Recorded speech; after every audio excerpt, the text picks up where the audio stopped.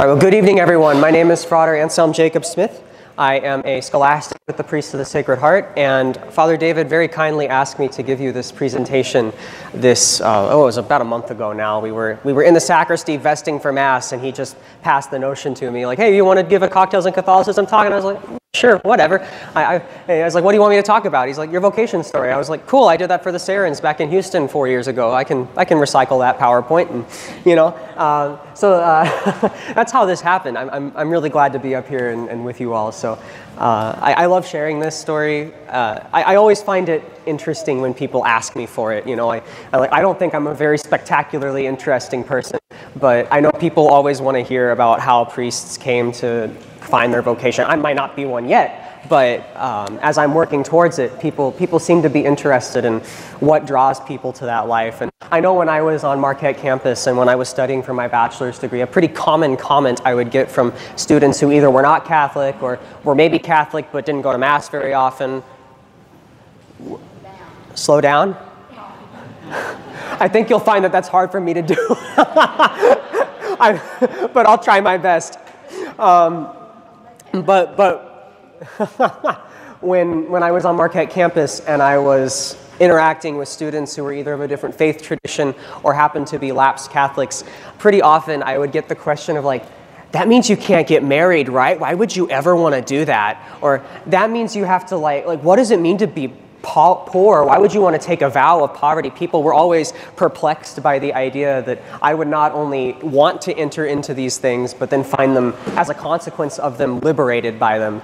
So I always find the vocation story to be an interesting way to kind of bridge the gap between what would seem to be an almost insurmountable lifestyle with the joy of living a life dedicated to God. So I gave this talk this title.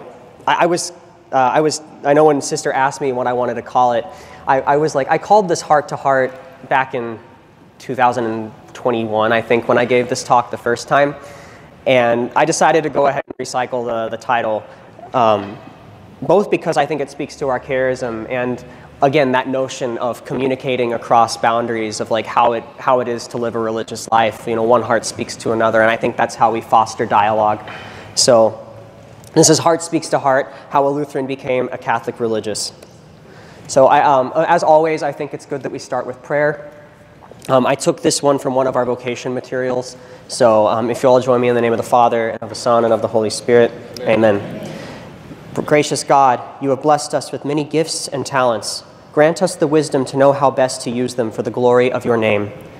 Jesus calls, come, follow me. We wish to follow him and be faithful to his call. Help us to see in ourselves what you see, and give us the courage to follow wherever you might lead. Bless the Church with generous hearts, eager to serve your people and spread your word. Amen. In the name of the Father, and of the Son, and of the Holy Spirit. Amen. So in early childhood, I actually was not a Lutheran. I know the talk says that it was a Lutheran to Catholic conversion. There's actually a lot of miniature shifts in religious appetite that happened in the midst of it. I was baptized actually a traditional Presbyterian, and this is the church that I was baptized at. It's no longer in existence, but this is Kirk of the Hills Presbyterian, where I was baptized as an infant. This is in Tulsa, Oklahoma. Although I was born in Tulsa, my parents lived in a town outside Dallas called McKinney, but this is the church where my parents both tell me that they first really came to faith in Christ. So this church is very important to them, and so they came up to Tulsa to have me baptized here. And then when we moved there a couple of years later, this is the church that they regularly attended. I went to children's church here for a couple years before we ended up leaving Tulsa when I was 5. But my initial religious experience in the Protestant tradition was through the Calvinist Presbyterian Church. Later on, my parents would leave this denomination for a variety of reasons. Probably the most prominent one being the admission of pastors in same-sex unions, which caused a big divide in the Presbyterian communion, and a lot of people, including my parents, ended up leaving over that. But this is where my faith journey began in some sense, because as for all of us, our faith journey begins with our baptism, and for many of us that was in infancy, like it was for me. So. And as the Catholic Church states, all baptisms done under the Trinitarian formula are valid. So this was my baptism and my entrance into communion with Christ. Now, off and on after Presbyterianism, when we first moved to Texas, I was in and out of a lot of different churches. My parents could never really find one that they wanted to make a home church. So we would go in and out of Baptist churches, of non-denominational Protestant churches, and some traditional Lutheran churches before we found this place. This is Salem Lutheran Church in Tomball, Texas. This is a very big, incredibly massive for its size, Missouri Synod Lutheran Church, which exists in, like I said, Tomball. I was sent here to school for 2 years, 3rd and 4th grade, where they have a private Lutheran schooling system, which is quite highly accredited by the local school district. So my parents sent me there because my mother really believed in having some sort of Christian education, although she was opposed to the Roman Catholic Church for a variety of reasons. So anyway, she would not send us to Catholic school, but she wanted to send us to an independent Protestant one. So this is where I ended up for 2 years, 3rd and 4th grade. And while I was here, I fostered a friendship with another friend who I haven't talked to him in a while, although we're still connected. His name is Andrew Mahoney, and his parents and my parents became close. And so after I finished at Salem, 4th grade, my parents weren't making enough money to continue to send me to private school. So they pulled me, my brother, and sister out, and we ended up in a homeschool program. We would do stuff online and stay at home with my mom. But then after that, my brother and sister got moved to public school. They asked me if I wanted to go, and I said no, so I continued being homeschooled. But in the midst of all this, my parents had stopped going to church, and us included. So we had not been to church. We'd stopped going to church for about 4 or 5 years at this point. And when I finally got to 7th grade, the Mahoneys asked my parents what they were giving us for religious instruction. And my parents were like, well, we're really not doing anything with our kids right now. We only go to church Christmas and Easter. And that was about it. Sometimes we didn't even go for Easter, but usually we always would go for Christmas. My mother really liked to do the candlelight services at Protestant churches. Sort of like what we have in the Easter Vigil is what Protestant churches will do for Christmas. Everyone processes in with a candle and sits at the pew, and it's something my mother really enjoys. So we would go for Christmas, but not for Easter. But in 7th grade, that changed, and my mother asked, or these friends of my parents asked, what are you doing? And they were like, well, Salem has a confirmation program where your son can learn about the Bible and Scripture and learn about why we want to be followers of Jesus. And so my mom was sold. She was like, okay, sure, I'll send Jacob to confirmation. Now, interestingly enough, she didn't do that with the other 2 siblings. So for 2 years, it was just me and my mom going to church. My father and my brother and sister never went. So we had a very fractured family dynamic on church. I remember I was pretty resentful about this because I was like, Mom, why do Dad and Morgan and Joey get to sit in bed all day and, enjoy their Sunday, and I get dragged to the confirmation meetings that last for 4 hours? I have to go to the service, and then I have to go to confirmation, and then we have a small group. And then not only that, but then it included all these other extra commitments because we had retreats that I had to go on. There was one that happened on my birthday one year that I was very upset. I was like, this is my birthday and you're making me go to a 4-day retreat? And my mom's like, well, you have to do it. And I was like, I was so upset. But I think that's natural for any kid that's I was an 8th grader, I think 8th grade is when you start to get a little bit antsy about religion in general, or, things your parents make you do. It's like, so I was grumbling about that, but I went and I did it. And so this is my first confirmation.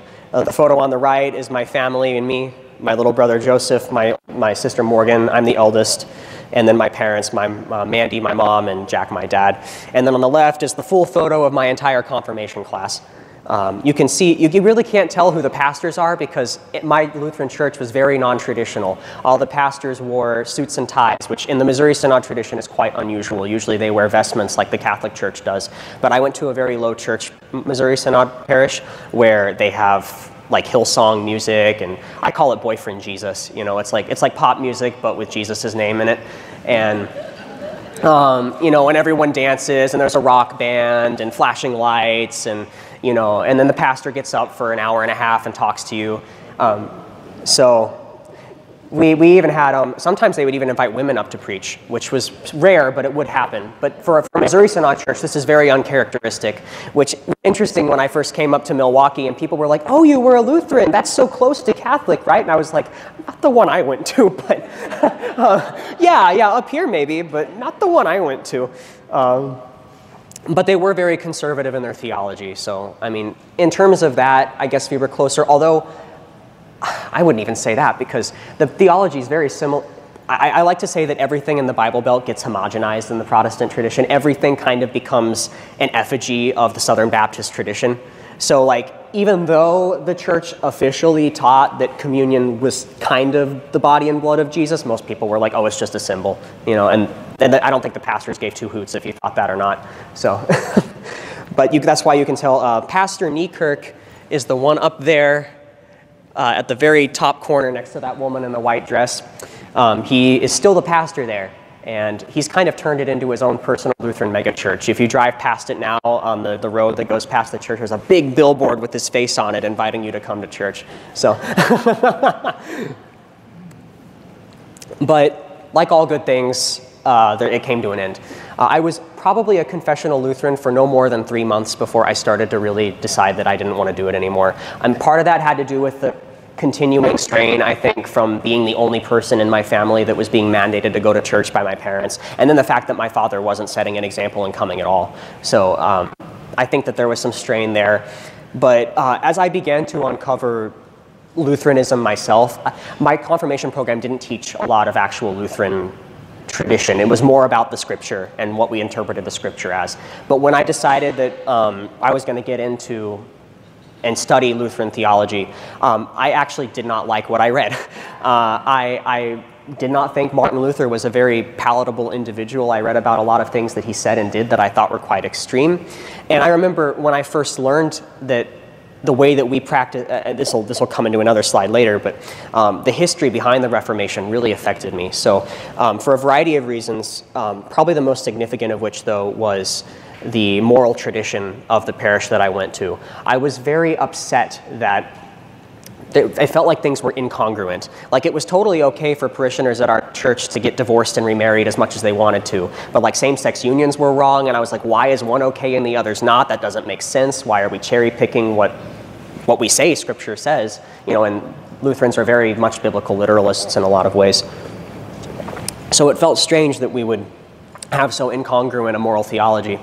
And for that, and for a lot of other reasons, I asked my parents to stop going to church, and I think at this point, I had done the confirmation, my mom finally relented, and I stopped going to church.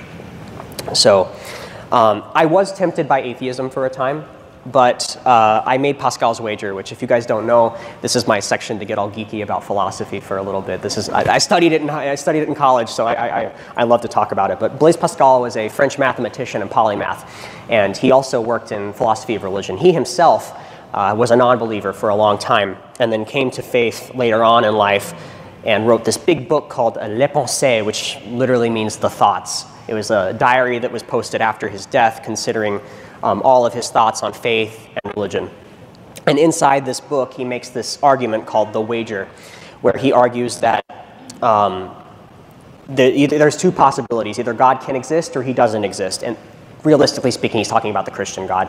God either exists or he doesn't, and you can either believe in God or you don't. And if you believe in God, or if you don't believe in God and God exists, well, that sucks for you. You go to hell, and that's really bad, you know. And if you don't believe in God and God doesn't exist, then hey, you gain some. You get to live a life of pleasure. You know, there's no punishment for it. You know, you get to drink as much as you want, do drugs, whatever. You know, and there's no punishment for that. So you gain finite gain, is what they say. But if you believe in God and God exists, then wow, you get infinite gain, because you get the eternal pleasure of the beatific vision. You know, you get to live with God forever in heaven. But if you believe in God and God doesn't exist, you only have finite loss. You made temporal sacrifice, which in the grand scheme of things isn't much, and you're not going to have any more life afterwards, so there's nothing to really be upset about. And this argument essentially is done to say, well, it's better to believe in God because all you risk is temporal loss, which doesn't really matter, and you have opportunity for unlimited gain, which is heaven. Whereas if you don't believe in God, yeah, you might gain some pleasure on earth, but you'll be condemned to eternal hellfire if God is real. Which the choice there, Pascal says, is pretty easy to make, right? You know, like, well, it's obviously, if you're a betting man, you'd want to bet on God existing, which is why it's called the wager. You wager that God exists, and so you choose to believe.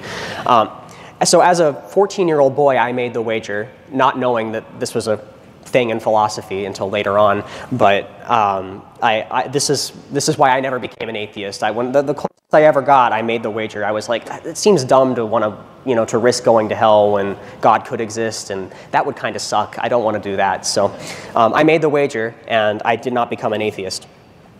However, alongside this time, when I was 14 years old, I became a massive history nerd.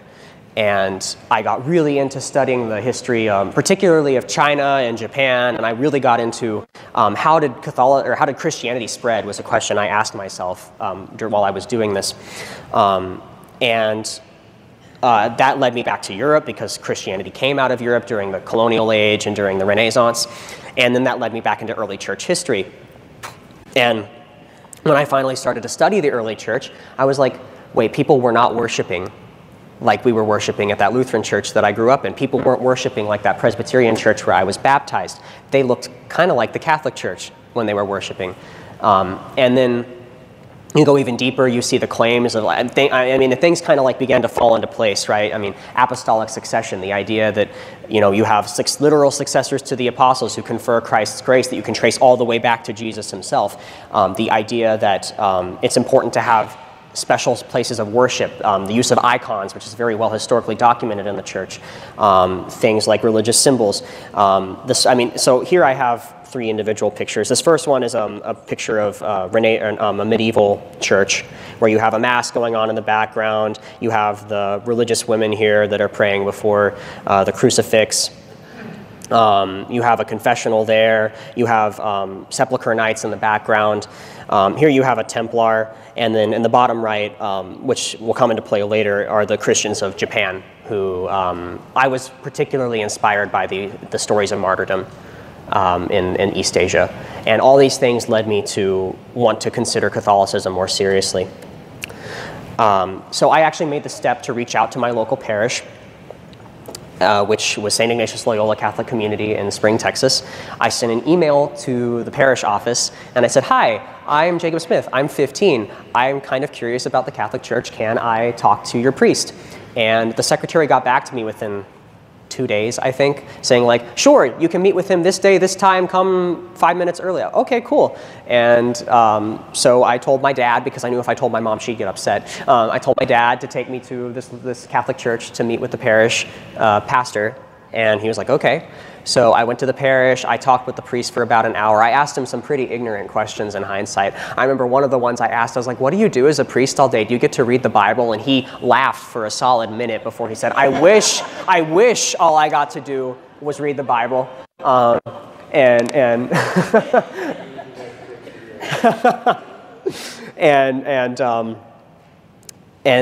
told him, I was like, well, I think I'd like to make moves towards converting. And he was like, well, you're 15, you're really young. He's like, let's give it some time and see if you're still interested in a couple months, and we can come back and revisit this. And I was like, okay. Well, in the meantime, my parents had been saving money away, and this is something they did for all 3 of us, was they were saving money away for each of us to have one big trip somewhere else in the world before we became an adult. And for me, that happened to be Italy. So I got sent to Italy 3 months later on a 9-month trip with my school friends to visit. We landed in Milan, went to Verona, then we spent a day in Venice, went down to Florence, then went to Pisa, back to Florence, then to Assisi, down to Rome, Naples, and then back to Rome, and then we left. And on that trip, it's really impossible to go to Italy without just being... You're kind of like forcefully submerged in all the Catholicism down there. It's like half the tourist sites are churches, so you're walking in and out of Catholic churches, and you're just, even as a Protestant, you're kind of like in awe of just the grandiosity of these big buildings with crucifixes and with frescoes and mosaics. And I don't have a photo of it because I don't know why, but I was particularly impressed by San Marco in Venice with the frescoes on. These beautiful mosaics all over the place. You have like these multi-tiered domes.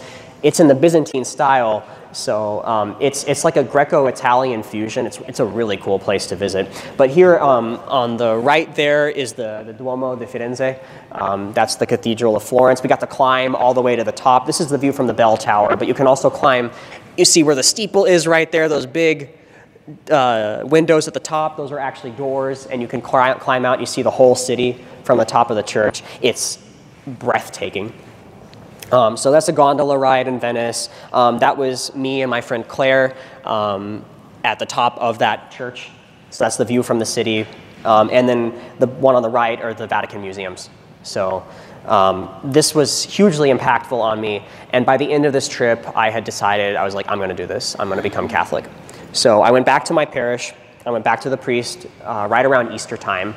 And I said, Father Norbert, he's still pastor there too, Father Norbert, I'd like to become Catholic. He's like, okay, well, we'll put you in the confirmation program with the other Catholic kids. 'Cause I was only 15, so I was the same age as them, so they were going to put me in RCIA. So I was put in the confirmation program with the other Catholic kids, and that began the next August. However, it was not an easy road for me. Early on into my faith, I began to get more and more I would say online with my Catholicism. And Catholicism on the internet has a couple very distinct groups, and one of those is radical traditionalism.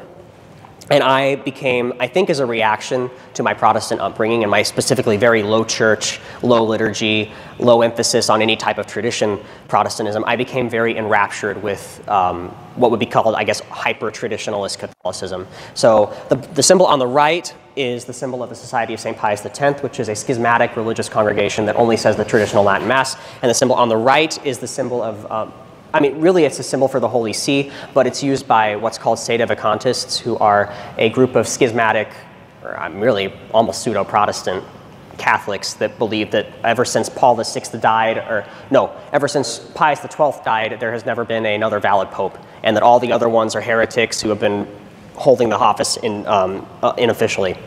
And I became really intrigued with these ideas. I flirted with sedevacantism for a while. I would have called myself a subscriber to the theology of the Society of St. Pius X till about, I was the age of 17, so a good year and a half. Even though I was going to a normal Catholic parish, I got really invested in this theology, and I bought a lot of what they were saying, hook, line, and sinker. It actually took another priest who was on the internet who I asked him a question at one point on a social media service, and he gave me like a butt whooping, and it really caused me to rethink my positions, and I gradually mellowed out. But I would caution anybody a lot of people get into this stuff with genuine intentions and with a great love of the church, but it very quickly subverts itself into, I look back on this and I see how arrogant I was in thinking that I knew better, and that was kind of what it ends up coming down to. So a lot of people get into this theology for good reasons, but it becomes something very perverted and wrong, and I'm glad that the Lord brought me out of it, but this is another important step on my journey, and I felt compelled to share it because I think it's important that people know that I think a lot of converts get tempted to this. I know a lot of friends who also converted who fell into this or might still be falling into it. It's a big group of converts get stuck in this mire of pseudo-traditionalist thought. But I made my way out, and I thank God every day that I did. But finally, after all of that, I did come home. I was confirmed 2 years after I first approached the Catholic parish. On the left is my first catechist, Marlon Barral, who is now he'll be a deacon in 1 year. He's in the seminary now too, so he'll be a deacon in a year, which is really kind of funny. He entered seminary 2 years after I did, but because he already had a college degree, he's already ahead of me. But it was really funny. I remember the first time I heard he was a seminarian, we texted each other. He was like, I can't believe it. We're both, it was really funny. But he's really great. This photo in the center is my confirmation day. You can see my sister doesn't look too amused in that picture, but I think my parents had to drag her there. I don't know where my mom is either. I think she's in this picture. She might just be cropped out because PowerPoint did that. But my grandparents are there. My Mimi, her name is Betty, and then my dad, his name was Don. He passed away in 2022. But and then my little brother, of course, is over there. And then that was technically my godparent, but my confirmation sponsor, Steve. He was an echo apprentice from Notre Dame College who was serving at my parish for 2 years. And he was also a convert, and we bonded over that. And he also, I would credit him with getting me out of all the traditionalist bunkum that I got stuck in. He really helped me with that, coming back to a more orthodox and, what's the word? Yeah, Catholic theology. Thank you. But this is a very happy day. I remember it really well, and I also remember too my hardcore Presbyterian great-grandparents on my father's side sent me a card when I was confirmed, and that meant a lot to me because I thought they wouldn't have been happy. At this point, my mother was becoming less and less opposed to it. She was very much affected by the sex abuse scandals in the early 2000s, which is why she never wanted us to go to Catholic school. And when I first started converting, she made me promise her that I wouldn't become an altar server. Because she was seriously worried that I would be abused. I mean, she was terrified. It took a long time for her to become accustomed to this, and I think she's let go of almost all her prejudice. She loves coming to visit the seminary now, and she's very much, I think she's over it, and I think part of that just had to do with, exposure over time. The more you grow to love people who love a thing, you stop hating that thing, those people that you love, if that makes sense. But over time, she's come to really support me and my decision. But this is when that finally, I think that iceberg started to thaw. So following my conversion, I began to discern religious life more seriously. The idea had been in my head since I first started becoming Catholic. A lot of the inspiration to initially convert came from what I would consider like the physical beauty and awe of the sacramental theology, but also the structures, the vestments, the music, just the whole Catholic shtick. One of those things was the priesthood, the vestment. I mean, it was like really cool. It was like, like they're not just guys that we elected from our parish body. Like, no, these are holy men who were instituted by God. They have their bishop puts his hands on them and they become, like as opposed to, I mean, and like in our parishes, or Lutheran, I keep saying parish, they would never call their church a parish, but in Lutheran churches, it's an elected member of the body who usually has a theology degree, and usually some sort of approval from the local body. But for me, at least when I first converted, the legitimacy of the Catholic priesthood felt much more substantiated because of the whole tradition of apostolic succession, laying on of hands, and the sacramental theology, as opposed to it being like, oh, this is Pastor so-and-so, he was elected by the parish council, and it's like, now he's your pastor, and it's like, oh, okay. I was attracted to the idea of the priesthood, but this is when I first really began to discern it. So these pictures here are all from various scenes of my first year as a Catholic. The first one is the reconsecration of our parish after Hurricane Harvey. My parish was completely flooded. We had 6 feet of water in the church after Harvey. And so we did Mass in a tent, which is actually where that bottom picture is from. That was our Feast of Guadalupe, in a big tent that we had in the front yard. That was our parish for 9 months. And that's Deacon Scott, one of the 7 permanent deacons that are stationed at my parish. As he and I were incensing the church, there were 3 deacons that had to incense the church. We went like up and down all the pews as part of the rite of consecration. Bottom right is now, he was deacon, but now Father Ricardo Areola. He is a priest in the diocese, or Archdiocese of Galveston, Houston. He was positioned at our seminary for his pastoral year, or at our parish for his pastoral year, and he and I became good friends during that time, and he helped inspire me to go to the seminary. He had a lot of effect on that. And he and I we still talk today. I visit his parish when I can, when I'm home. He's a good priest, and he has he's an immigrant from Mexico too, so he has some really cool stories about that as well. And then the top photo right there, my parochial vicar for a time, about 3 years, was Father Coyle. He was our priest, and he's also a Benedictine Oblate. This is the Monastery of Christ in the Desert in New Mexico. It's one of the most remote monasteries in the United States, and it had a big impact on his entering the priesthood, and so he actually invited me to come to this monastery to help discern my vocation to the priesthood with him. He was holding a big retreat there, so I asked my father if I could go, and he said yes, and I got to go to this monastery for a whole week. And that was a really great experience. It's an incredible place. You're 2 hours from any civilization. The monastery is entirely self-sustaining. They run their own electricity off of solar panels. They draw their water from the local river. The only thing they bring in are their dairy and meat products, and the rest is all locally grown. So like they grow their own herbs, their own spices for the most part. They only have like one computer in the monastery. Besides the one that they use for their gift shop, they also make and sell things in their gift shop, which they will ship. And they have beer. They make hops for beer, and they sell that at the local gas station, which for them is 2.5 hours away. But it's worth a visit if ever you find yourself in New Mexico or want a really in-depth retreat. It really helped me to discern my vocation, and the natural beauty is just immaculate. You're surrounded on all sides by these canyons with this greenery all over it. There's sometimes in the wintertime you'll see snow because it's the desert, so it'll snow there too. And the most awe-striking thing of all is because it's so far out from all the cities, there's no light pollution. So you can lay on your back in the yard and you can just see comets and all the stars. I mean, it's incredible. If you ever get to go, if you ever want to discern priesthood or religious life yourself, I highly recommend Christ in the Desert Monastery. However, those weren't the only things that inspired me to start discerning. A big factor was Eucharistic adoration. And this is also part of what brought me to Sacred Heart, the Sacred Heart community, because Eucharistic adoration is a big part of our daily devotion. At the house here in Mississippi, we have adoration every weekday except for Friday. And then in the seminary, we have adoration every weekday. Every day except Thursday. Thank you, Father.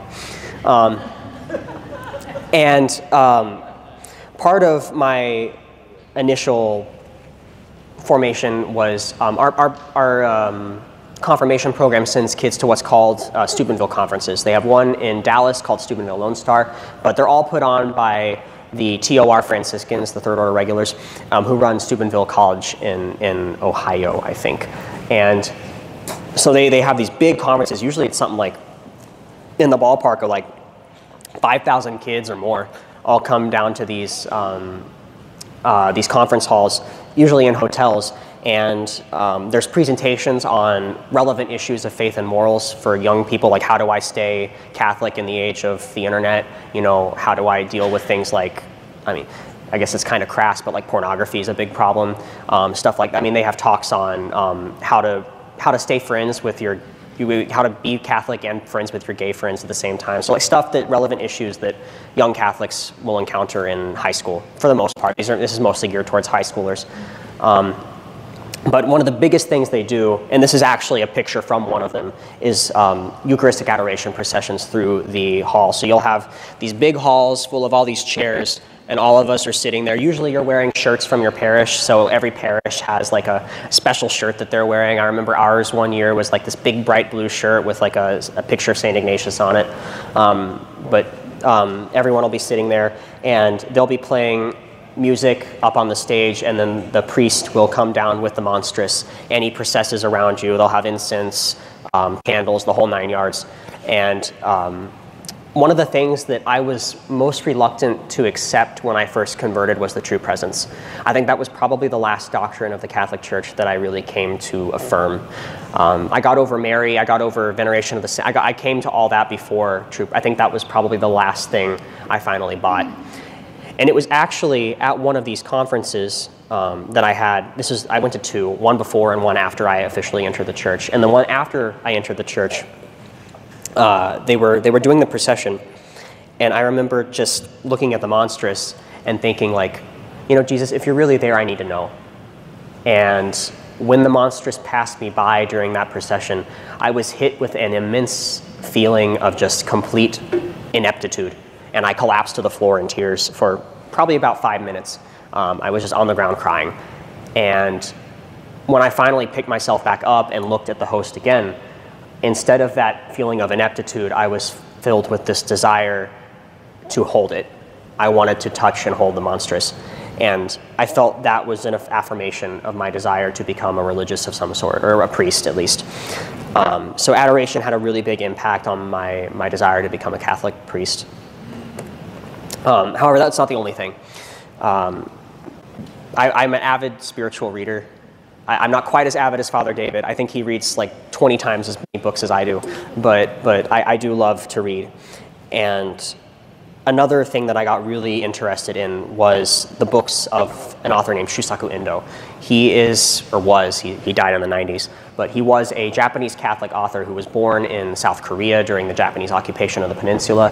His mother was Catholic, I don't think his father was, and he was baptized at the age of 12, I believe.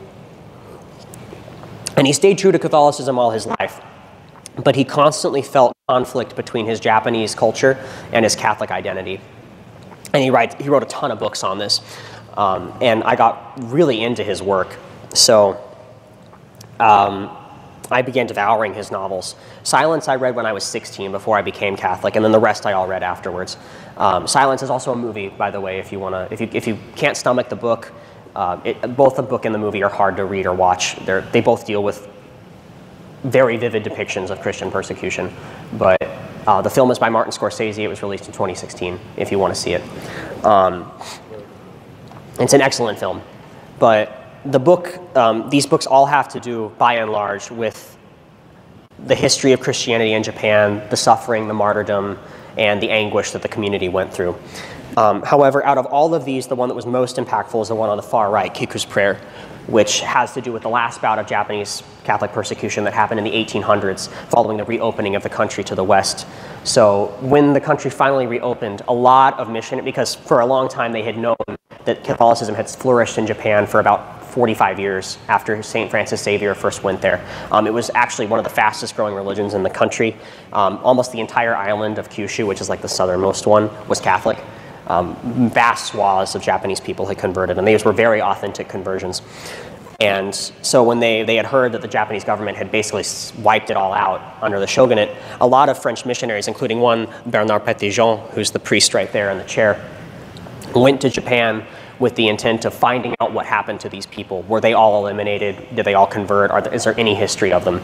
And so for the last 220 years, the shogunate had forced all the people that had formerly been Catholic to step on an image of Jesus once a year for their, whether they had apostatized or not, they had to continue to do it to affirm that they were no longer Catholic, and their ancestors or their descendants had to do it too. And so there was one village, particularly big one, that had all remained Catholic but still continued to participate in this ritual. It was called the fumie in Japanese. It literally means to step on. But it was called Urakami Village. And while he was in Japan, he was sent to Nagasaki, which was the capital of Japanese Catholicism. And while he was serving there, he built a church, and he would catch people come past the church, and they would make very small signs of the cross. And he was like, I think they might still exist. And so he found them again. And what he began to do is he would walk out. He'd make sure he'd get his cassock all nice and clean, and he'd put his collar on, and he'd walk through the city every day until they would introduce themselves to him. And Endo talks about this all in Kiku's Prayer. And I became very fascinated with the life of a missionary, and the work that he put into bringing the gospel back to this country.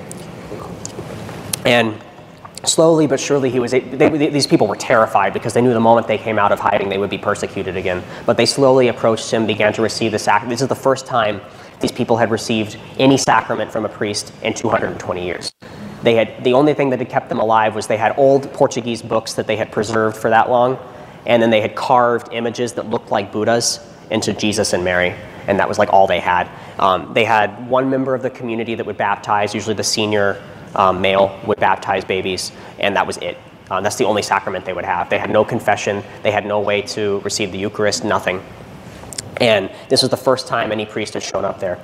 And his story and the way that Endo tells this in Kiku's Prayer, there's a lot more in that book that I love. He also grapples with the problem of pain, the problem of evil, suffering. Why does it happen? Why did it happen to these people? It's a fantastic book. But that missionary impetus was part of what actually convinced me not to be a diocesan priest, because I had been discerning, do I want to enter the Diocese of Galveston-Houston? I decided not to because of this book. Now, another important thing that played a factor both in my conversion and in my vocation story is music. All of you, I think, for the most part, know that I sing. I am a classically trained tenor. I've studied under an operatic tenor in my novitiate year. I did 5 years of musical theater in middle school. where I got my initial vocal training. So I am a vocalist. But I actually didn't really get into sacred music until I was 17 years old, and I first heard a piece by Johann Sebastian Bach called his Matthäus Passion, or the St. Matthew Passion. And that book completely shattered my understanding of what music was and what it could do. Up until that point, the most I had sang was musical theater. I'd been in and out of plays. I'd done like Seussical the Musical. I'd done The Little Mermaid, stuff, fun stuff like that. But this changed my understanding of what music is. And him alongside, I selected 4 composers that are significant. There are many others that I love, but that's J.S. Bach, Felix Mendelssohn. Bach was a Lutheran, by the way, so that's the last vestige of Lutheranism I cling to. Felix Mendelssohn, who was a Calvinist, William Byrd, who was an English Catholic, and this is a modern composer, Kim André Arnesen. He's from Norway, and he composes sacred music, mostly in the Lutheran tradition, but he also has composed some stuff for Catholic churches as well. He actually has one particular piece, if you're looking for, called the Holy Spirit Mass, which he wrote for the 500th anniversary of the Reformation, which he wrote as a healing work between the Lutheran and Catholic churches, which I find particularly compelling given my conversion history. So that was my choir.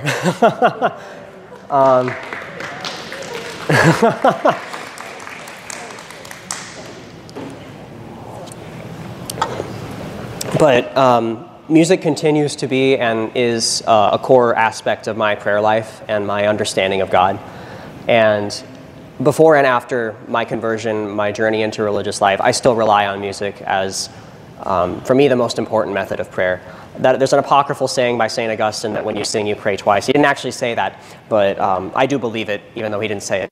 But there is something he did say, which is cantare amantis est, and that is to sing is to love. So, and that I do believe, especially when you're dealing with music like this. And I can't promise you that every seminarian sings. I know a lot of our guys don't, but for me, this is instrumental to my identity as a Catholic and as a religious. And so I wanted to share that with you all. And I also know you all wanted to hear me sing. So kills 2 birds with 1 stone. So.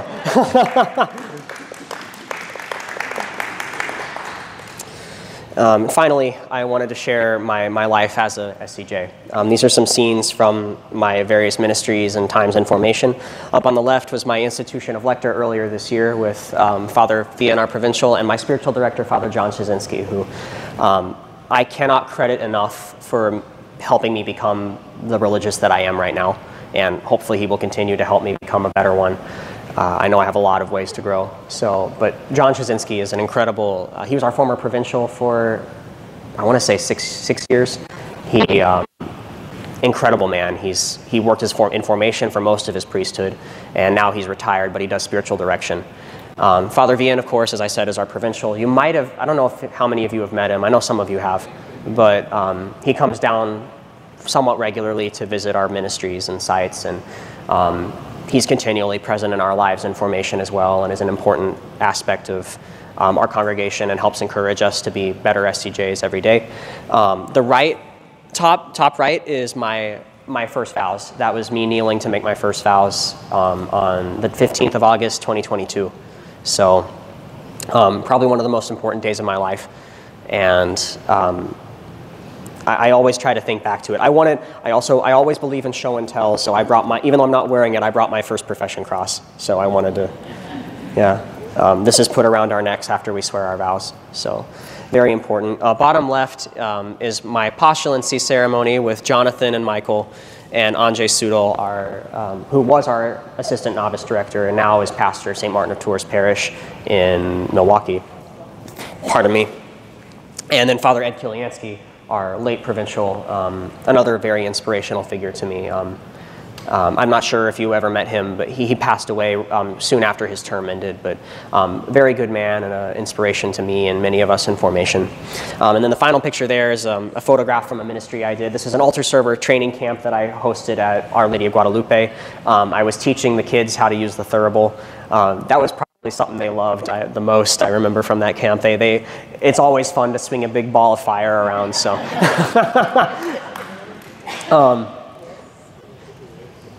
But I mean, it's just 4 little snippets of a whole 6 years of my life. And I mean, it's really hard to encapsulate just how important being a Dehonian is to me. I think because at the stage at which I was introduced to the Sacred Heart Fathers, the age at which I came into, I was 18, you know, I'd only been a Catholic for a year, actually really a little less, no, a little more than a year. And so a big part of my identity as a Catholic is wrapped up in the Dehonian charism and our understanding of Christianity. And when we say we are sons of Dehon, I think we say that very seriously. I am a Catholic and I am a Dehonian, and those two statements are not, I mean, those two statements are joined at the hip. I am a Dehonian because I'm Catholic. I am a Catholic because I'm a Dehonian. And our charism, our spirituality, love and reparation, well, really love in a spirit of, goodness. Father Byron has a very poetic way of putting it. He's our novice master, so he taught me a lot of what I know about our spirituality, but oblation in a spirit of love and reparation, that's it. That's how he always likes to sum up our spirituality. And he also, for those of you who are associates, Constitutions 23 is always what he would say is our most important statement of faith as SCJs, that we are moved by the Spirit at all times to return love to God, and that our vocation is at its core, and Father John always tells me this, returning love for love, that who we are loved by God, and because we are loved by God, we are not only given our vocation as SCJs, but our impetus to mission. And so it is because I know I am a loved son of God, a loved son of Father Dehon, that I can go forward and I can serve you all in the ways in which I am able to. So I think, I mean, if I was to sum all this up, this is my story. It's not everyone's story. Everyone has a different story. I've met many priests who have had radically different reasons for becoming priests, or many seminarians who have radically different reasons for entering the seminary. No two vocation stories are the same, but everyone deserves to be told, whether it's to the married life, whether it's to the priesthood, whether it's to the permanent diaconate, whether it's to diocesan hermitage. Every vocation deserves to be heard. And we get that far because we try as best we can to be attentive to the Spirit, to be willing to listen to God, and to have a heart open to His love so that we can make a return of it. So thank you very much.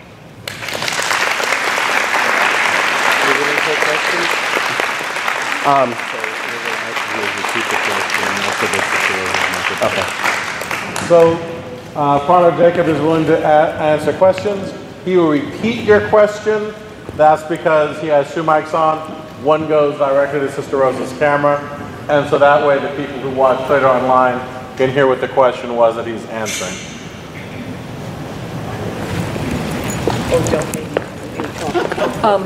What is a Dehonian? I don't know what that is.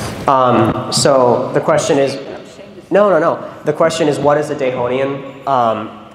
So all of us here who work the 6 parishes of northern Mississippi, we are all members of the Priests of the Sacred Heart, or the Dehonians is an alternative name for us because we were founded by a priest named Father Leo John Dehon, and we sort of like how you call the Dominicans are an order of priests founded by Saint Dominic. Their real name is the Order of Preachers, but they're affectionately called the Dominicans. Same like our name is the Priests of the Sacred Heart, we're affectionately known as Dehonians. So all of us belong to that priestly order. We're bound by the same charism, we're bound by the same mission, and so it's an alternative name for Priests of the Sacred Heart, yes. Thank you.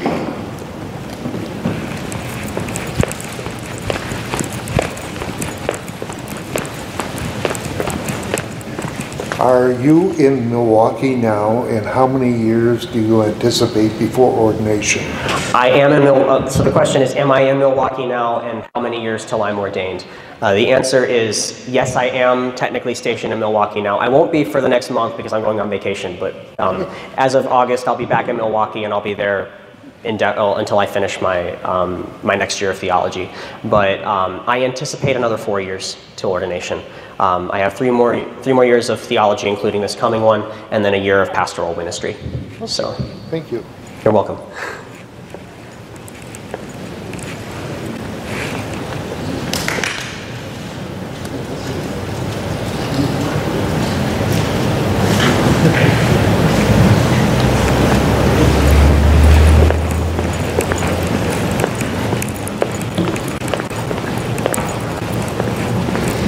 You said that you took vows 2 years ago, Yes. I believe. Do you renew those vows every year? Is there some point at which they become perpetual vows or permanent vows? So the question is, I made vows 2 years ago. Do I have to renew those yearly? And if I do, when do they become perpetual? So the answer is, I did take vows 2 years ago, and yes, I do renew them every year. That happens for a minimum of 4 years. I renew my yearly vows. And after that, I can make a request to the superior, the provincial superior, and say, I'd like to make my final vows. And those are perpetual. And if the council and the provincial both say yes, then I get put into what's called a final vow program. And I'm put under a priest of the community or a brother who has been in the community, usually about, what is it, like, I think it's a minimum of 10 years. And they will school me in the spirituality another time for usually about 6 months. And then you get put into you get to plan a liturgy, and then you make your final vows. And after that, it's usually done close to your diaconate ordination, so usually like 6 months before. So, but yes, that's generally how it works.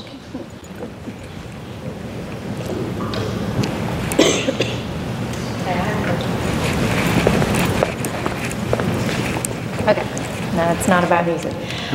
My question is, when you got involved in the two social groups, okay, what was ultimately what kind of swayed you away from all of that? Like, I know you had lots of influence, you had a lot of people. Yeah. What ultimately was that change? So the question is, when I got involved in the radical traditionalist aspects of Catholicism, what was it that brought me out of it? I stated during the talk, a big thing was this priest I met online who it really did have a big impact on. I think being publicly humiliated has a big impact on anybody. It really caused me to rethink my positions. I think I came to realize just how arrogant I was. Specifically. More detail. More detail. I came to realize that the positions were born out of a place of thinking that I knew more than the institutional theologians, I think. And it comes out of that for a lot of people. And you become, Christ says you'll know them by their fruits, by and large. Most people I've met who are interested in this type of Catholicism come from an authentic place of worry or fear or perhaps genuine love, but it curdles into this, I don't want to use the word bigoted because that sounds wrong, but it becomes this sort of, I'm better than you because I go to this type of mass and you don't. I know better than you, and you're bad and you're wrong and you're all going to hell. And it becomes this purity spiraling sort of exclusivist culture where I don't know. It became almost toxic to me. Versus being just preferred. What do you mean? Versus being preferred. If you're talking about like the Latin Mass. Oh, sure. But these aren't just Latin Mass groups. Well, these were schismatic. Yeah.